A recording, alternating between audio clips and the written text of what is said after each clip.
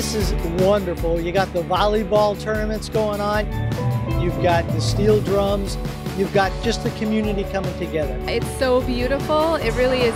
The way that they did the tables, it's really a joy to be here. We all love it. We've been waiting for it for a while, and it looks beautiful. We're happy to have it, and the community loves it. We're so proud of this project right here, and to be able to honor Kirk Cottrell is a nice thing to be able to do for a really wonderful citizen we have in the city of Deerfield Beach. It's kind of surreal, you know, like you see it every day and you're like, I mean, we always did stuff here with the kids, but just having my dad's name on it, it's pretty sometimes emotional, and like it's just cool. It just gets me pumped every time I see it. Kirk Cottrell was such an integral part of the Deerfield Beach community that it's only fitting that this pavilion is named after him. It's a perfect tribute to not only Kirk Cottrell, but the city of Deerfield Beach. It's a party. It's amazing.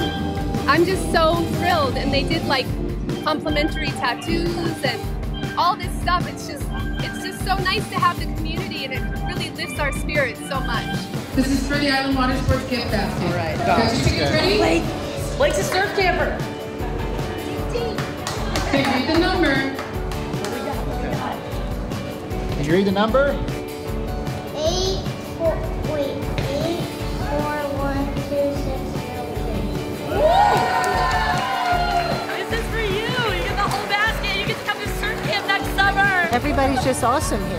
I mean, it's hard to even put into words how beautiful the people are here. I think we're headed in a great direction. We have a fantastic project here. Our beach is about to be pumped up. You're going to see a lot of different changes going on here, and we're very excited about that. The future for the city of Deerfield Beach is fantastic. I think Deerfield Beach just keeps growing and growing in popularity, and I think this is the best beach in Florida by far, with the restaurants and the bars and the diverse community here, so I love Deerfield. Deerfield's always transforming, you know, it's always improving. It's improved every year since I've lived here, I feel like.